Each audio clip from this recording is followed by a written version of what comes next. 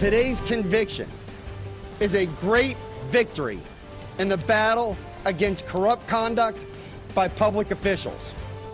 Now at 5, handcuffed and hauled away. A guilty plea ends the corruption trial and career of former Philadelphia District Attorney Seth Williams.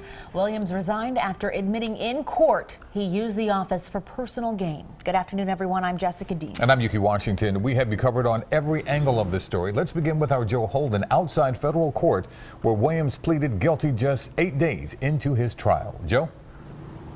Yuki, Jess, good afternoon. What a seismic shift in tone.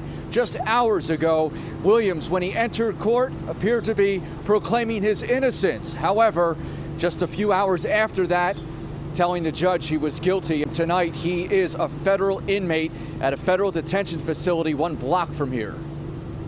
The moment Seth Williams pleaded guilty came at 11:35 Thursday morning. The stunning admission unraveled 3 months after he was indicted, when his career took a public nosedive, veering off course from a once promising trajectory. The former district attorney for the city of Philadelphia admitted each of the corrupt and fraud allegations contained in the indictment. A shaken and emotional Williams entered court one last time.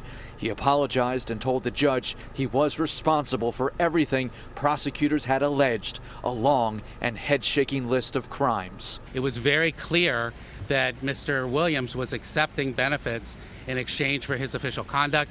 It was very clear that he defrauded the nursing home. He admitted redirecting money for the care of his own mother in a nursing home. He acknowledged accepting money, trips, and cars for his official action and influence. Mr. Williams asked me to express to you and to the public his sincerest apologies, not only to his supporters and the voters of Philadelphia, but also to the hardworking men and women of the Philadelphia District Attorney's Office. Williams first popped on the Fed's radar years ago. Homeland Security officials had been tracking this man, Muhammad Ali, for alleged money laundering. It was during that investigation that the Homeland Security official saw contacts with Seth Williams on Mr. Ali's cell phone. Williams pleaded guilty to a single count of bribery relating back to a trip Muhammad Ali provided to him.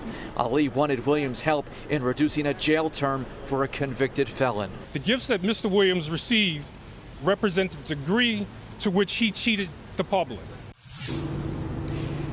And Eyewitness News just obtained this document. It reads, I, R. Seth Williams, hereby resign as the District Attorney of the City and County of Philadelphia, effective immediately. We actually saw that document in Thomas Burke's hands. Tom Burke, Seth Williams' attorney. This was part of the flurry of activity leading up to this morning's guilty plea.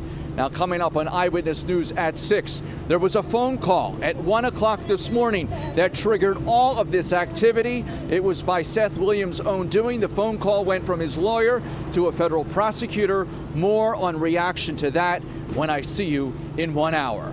Live outside the federal courthouse in Center City, Joe Holden, CBS 3 Eyewitness News.